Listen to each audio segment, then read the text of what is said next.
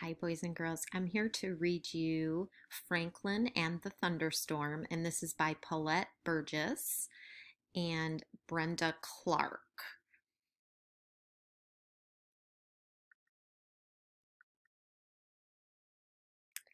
And it looks like it was written by Paulette Burgess, and the illustrations, so the pictures, are by Brenda Clark. Franklin could count by twos and tie his shoes. He could name the months of the year and all the seasons. He could read the thermometer, and he checked the barometer every day.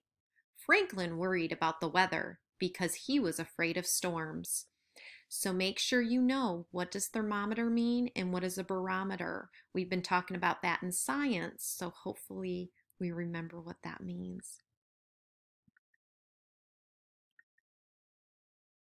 And here's a picture of Franklin looking at the thermometer. One day Franklin was supposed to play at Fox's house, but the sky was getting dark and the clouds were thick. Maybe I shouldn't go, Franklin said to his mother. She looked out the window. It probably won't rain until later, she said. You have time to get to Fox's. Franklin put on his boots and took the umbrella. As Franklin hurried to Fox's house, he kept looking at the sky. The clouds moved quickly, and wind swirled dirt in the air. Franklin felt all jumpy inside.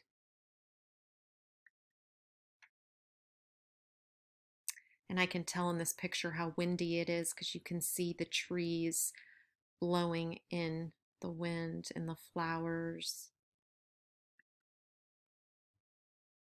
Look at the dark clouds. Fox was playing outside when Franklin arrived. Franklin pointed nervously to the sky. I think we should go inside, don't you? He asked. Not yet, Fox grinned. I love watching the clouds move and feeling the wind blow. It's exciting. I think it's scary, said Franklin.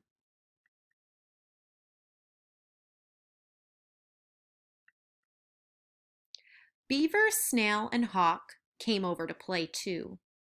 My fur feels funny when it's about to storm, said Fox. My feathers get all ruffled, said Hawk. Beaver sniffed. I can smell a storm coming.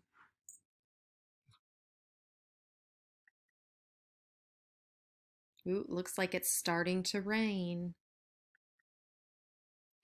The wind became stronger. Hawk flew loop the loops. Whee! He cried. Franklin had held on to his hat and shivered. It was almost as dark as night when big fat raindrops began to fall. We should go in, shouted Franklin. No, said Fox. Follow me. They raced to the treehouse where it was dry. Fox, called his mother. Time for everyone to come in. It's all right, Fox shouted back. We're in the tree. Fox's mother was there in a second. It's dangerous to be near a tree during a storm, she said. Lightning strikes tall things first, and you might get hurt.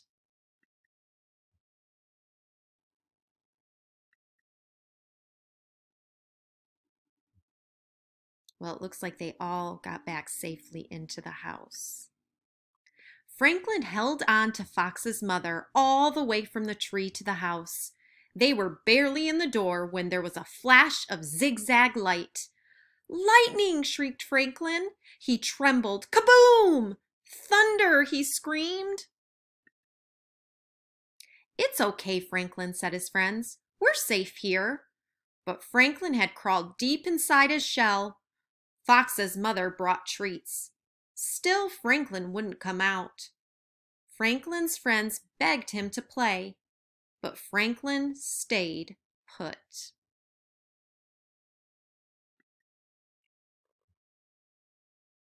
You can still see him hiding in his shell here. They all look worried for him. Then with a flash and a crash, the lights went out. Don't worry, said Fox's mother. She lit candles and turned on a flashlight. Won't you come out now? She asked Franklin. No, thank you, he mumbled. Well, at least he was kind and said no, thank you. Oh, he's still hiding in his shell. I wonder if they're going to be able to get him to come out. Looks like they did. Don't be afraid, said Hawk. All that noise is just cloud giants playing drums in the sky.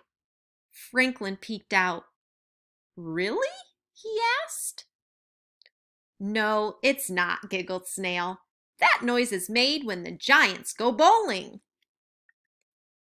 I like that illustration. Franklin came out of his shell. But what about the lightning? That's easy, said Hawk.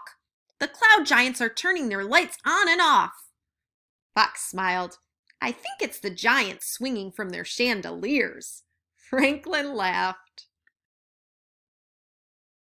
They're being such kind friends trying to cheer him up. Giants? That's ridiculous, said Beaver. Mr. Owl says lightning is a big spark of electricity that travels from the sky to the ground. The spark is so hot that it makes the air around it pop. That's the sound of thunder. Amazing, said Franklin. Franklin felt a little better. He even played flashlight tag with his friends. Soon there was hardly any lightning. The thunder was a low rumble from far away, and the rain stopped. Then the lights went on. Storm's over, said Fox. Let's go outside and play. Look, said Franklin, a rainbow.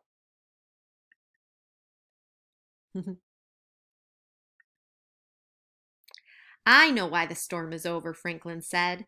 Those giants heard there's a pot of gold at the end of every rainbow, and they've gone to find it. Even Beaver had to smile. I hope you enjoyed that book. I know that I did. Talk to you soon. Bye-bye.